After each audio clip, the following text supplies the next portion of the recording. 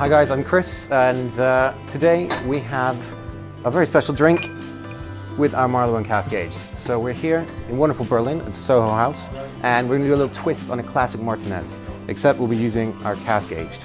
So cask aged gin is spent 42 days inside rum casks from Foursquare Distillery, and at the heart of it, it's the original Marylebone London Dry. 13 botanicals made in the heart of the city. So we're going to go ahead and take about 40 mils, a nice generous portion. We're going to add slightly less than your usual Martinez spec, just because we really want the gin to shine this evening. About 30 mils or so.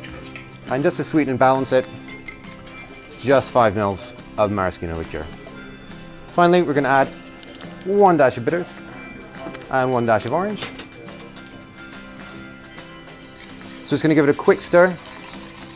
Get everything nice and dilute, but not too much. That's why we're using our nice steel jar today.